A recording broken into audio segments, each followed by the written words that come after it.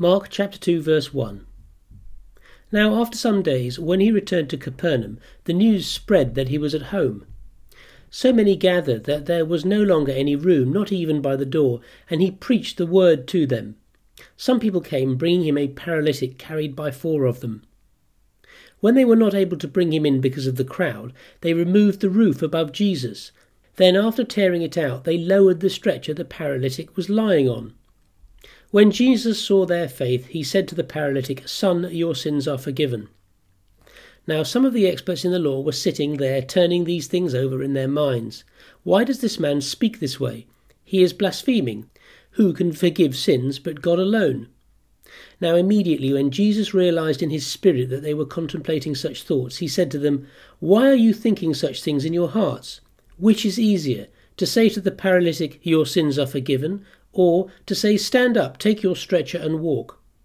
But so that you may know that the Son of Man has authority on earth to forgive sins," he said to the paralytic, "I tell you, stand up, take your stretcher and go home." And immediately the man stood up, took his stretcher, and went out in front of them all. They were all amazed and glorified God, saying, "We have never seen anything like this."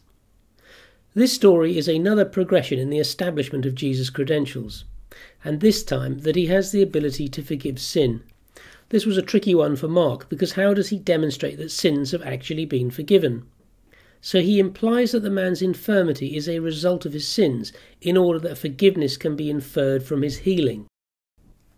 An unintended consequence of this attempt to demonstrate forgiveness was to imply that the handicapped and the sick suffer because of their own sins, rather than because they were just unlucky, and hence question whether they deserve help and healing.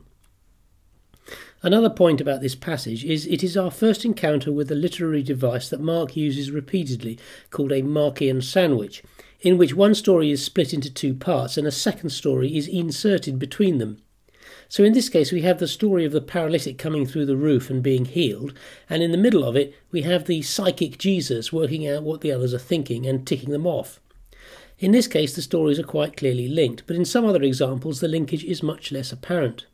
It seems in general that when Mark uses this device, his intention is that the outer story informs the interpretation of the inner story. The outer story in this case is the paralytic carried by 4 men and lowered through the roof. He is forgiven and healed, gets up and goes home, and everybody is amazed. The middle story is our experts in the law thinking critically about his claim to forgive sins. Their thoughts are known to Jesus, who rebukes them and links visible power to heal with invisible power to forgive. This is a pretty big deal theologically, because holy men can do miracles and heal, but forgiveness of sins is the prerogative of only God. And so here again, in Mark, Jesus is God. Verse 13. Jesus went out again by the sea, and the whole crowd came to him, and he taught them. As he went along, he saw Levi, the son of Alphaeus, sitting at the tax booth. "Follow me," he said to him. And he got up and followed him. As Jesus was having a meal in Levi's home, many tax collectors and sinners were eating with Jesus and his disciples, for there were many who followed him.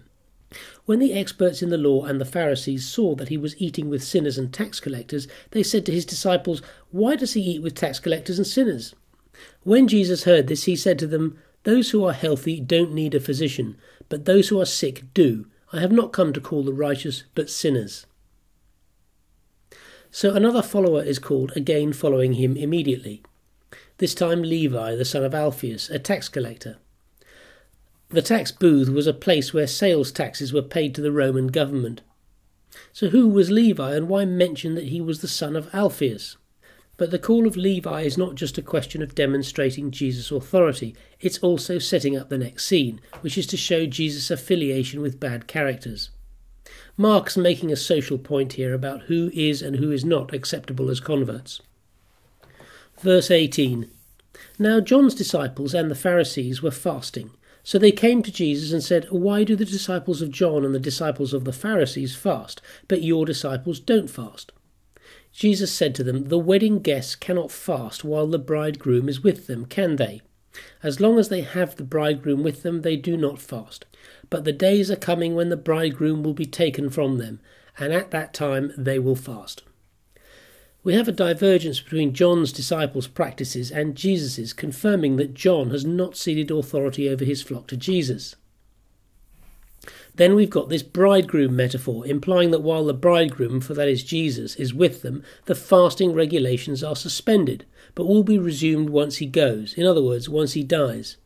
This does imply a transient divine presence on earth, during which some of God's laws are temporarily changed. This is an early and godly characteristic in that suspending God's laws is hardly a human property. Noting that one of the arguments in favour of historicity is that the earlier we look, the more human Jesus becomes, not necessarily so. Then from verse 21 we have a somewhat baffling theme change. No one sews a patch of unshrunken cloth on an old garment, otherwise the patch pulls away from it, the new from the old, and the tear becomes worse. And no one pours new wine into old wineskins, otherwise the wine will burst the skins, and both the wine and the skins will be destroyed. Instead, new wine is poured into new wineskins. This is a bit of a divergence from the previous pericope where God's laws are temporarily altered during Jesus' earthly sojourn. This time we have a more permanent incompatibility of old and new. Of course, the Christians claim that this is a reference to the inability to patch up the old covenant and a necessity therefore to replace it with a new covenant.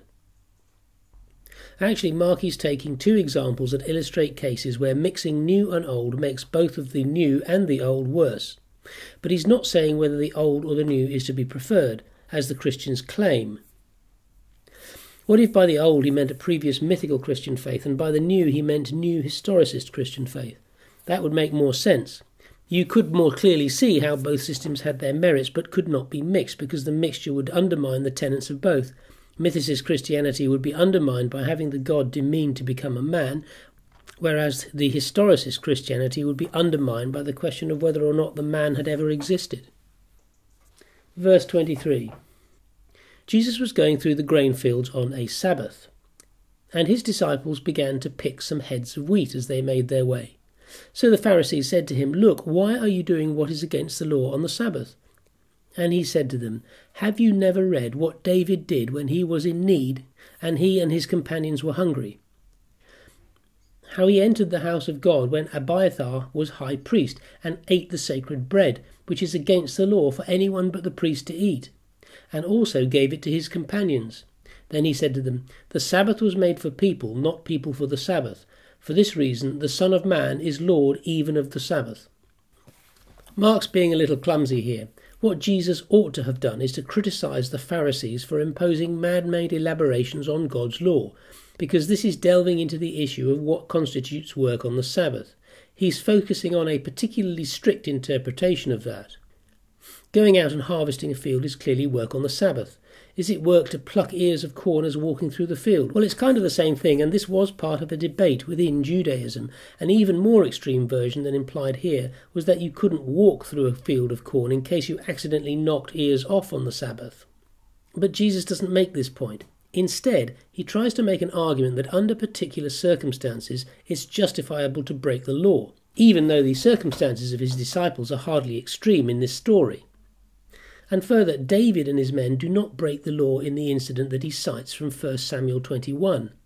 They eat the holy bread, but only after the priest, who was actually Ahimelech, has established that they are pure enough to do so. And then verse 27 goes, "The Sabbath was made for people, not people for the Sabbath. For this reason the Son of Man is Lord even over the Sabbath."